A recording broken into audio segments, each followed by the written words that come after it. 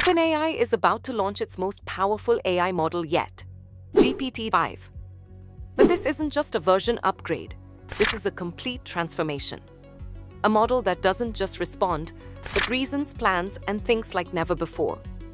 In this video, I'll break down what GPT-5 actually is, how it's different from GPT-4, why it's going to make every other model look outdated, and how it could affect your job, your business, and your daily life. 1. What is GPT-5? GPT-5 is the next flagship model from OpenAI. It launches in early August 2025. This model combines everything OpenAI has learned from classic GPT models like GPT-3 and 4 to the reasoning power of the latest O-series models like GPT-4o. The result? A model that can reason, plan, and analyze almost like a human. OpenAI says GPT-5 doesn't just give better replies, it thinks better. Fewer hallucinations, more accuracy, long-term memory, better follow-through, to merging fluency with logic. Until now, AI had a trade-off. You either got models that were good at writing like GPT-3 or 4, or models that were good at logic and real-time understanding like GPT-40.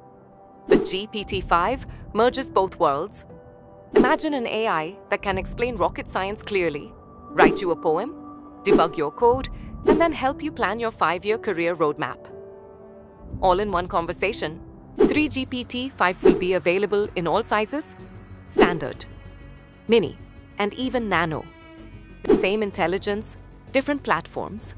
And yes, you'll be able to use it inside ChatGPT, in the OpenAI API, and most likely even in Microsoft apps like Word and Excel, just like GPT-4 is now. 4. An open model, a lighter, open-weight version of GPT like O3 Mini is also expected, letting developers run advanced models on their own servers with full control.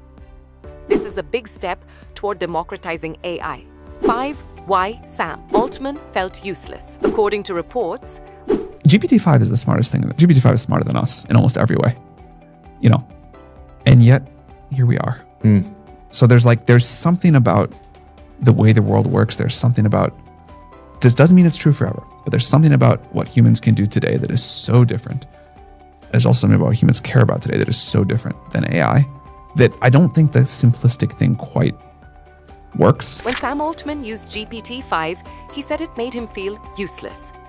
Think about that. The CEO of the company building this model feels obsolete using his own tool. This isn't hype. It's a warning about how fast AI is evolving. Subscribe to AIMS Marketing and hit the notification bell so you never miss an update.